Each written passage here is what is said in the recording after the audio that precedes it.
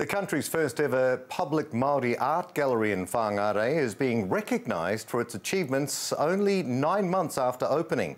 Wairau Māori Art Gallery to Huarewa Toi Wairau Māori, located within the Huntavasa Art Centre, had just received the Qualmark Sustainable Tourism Gold Level certification.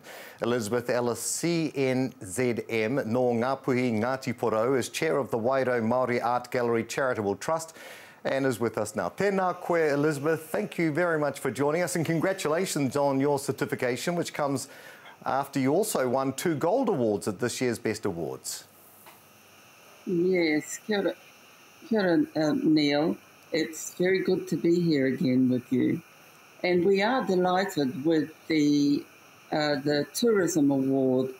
It'll make a substantial difference, we think, to visitors to our gallery and to the north, and it puts us on the map that goes beyond being a Māori gallery within the Huntavasa Centre and within a cultural hub. It puts us on the map as a reliable, pleasant, exciting experience. Yeah, it's amazing and well done. What's the significance on receiving this Qualmark Award? What does it mean to you?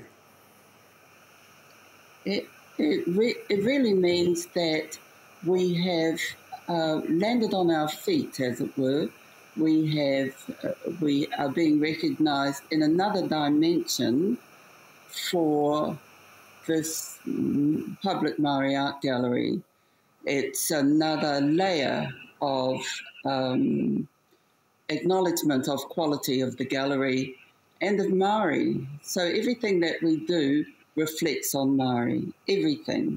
We are totally Māori, and we make the whole place bicultural because we are independent and strongly Māori and focused on. And we hope to draw in our people. We hope that our people will come and see the work of our artists who represent the whole of Aotearoa, not just the north, but everywhere.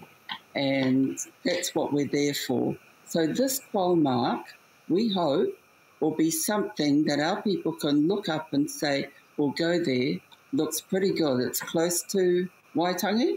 They can come up to Waitangi Day and they can visit us, and they'll be looked after when they get here.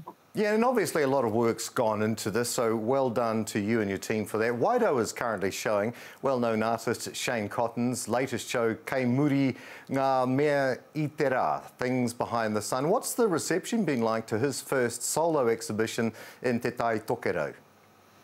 Well, we're thrilled with having Shane back within us. This is his first solo exhibition in the north, in Tai Tokerau. He now has a place in Russell, so he's moved home, and his work, the exhibition is stunning, and it's not just paintings and prints, but there is a 3-dimensional work as well, and it's a little waka, and you have to come and see it to appreciate what it is.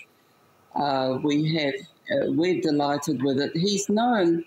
He has an international and national reputation, as you know, and he's a very modest man, quite quiet. He has a very supportive wife, Luann, and they came to the opening. There was a dawn karakia for his exhibition by Te Parafo, and then we had an event in the evening, and the next day he gave a talk to the public about his work and what it means and why he's doing what he does. And he would be a really good person to have to interview here, Neil.